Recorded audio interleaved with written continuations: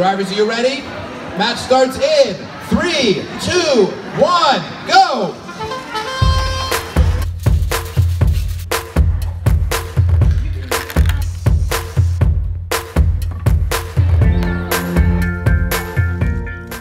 We need to make parts for an operation game.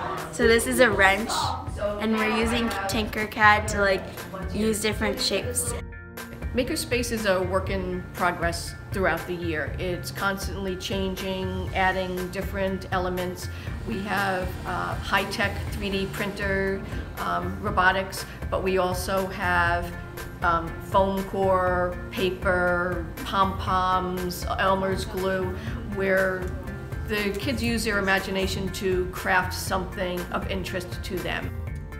Really, the building process is the most difficult part, because you can draw whatever you want on the paper.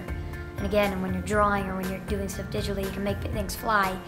But once you start to build, you'll realize that you got to put a little more math and a little more engineering, a little bit more work into really making it work. And I think the best testing is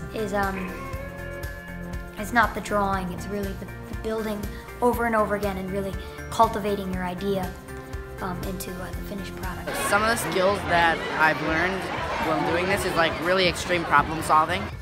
I know that it helps me in school, the problem solving aspect of it, because it really gives me a fresh look at things when I'm struggling with something.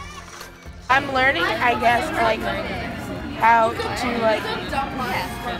to put puzzle pieces together. They're working together when they can't figure out when their code works.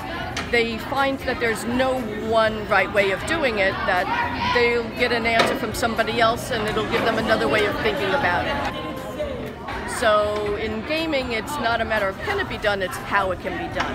You have to really, have a strategy of what you're going to do, and you have to plan ahead, plus you have to keep practicing.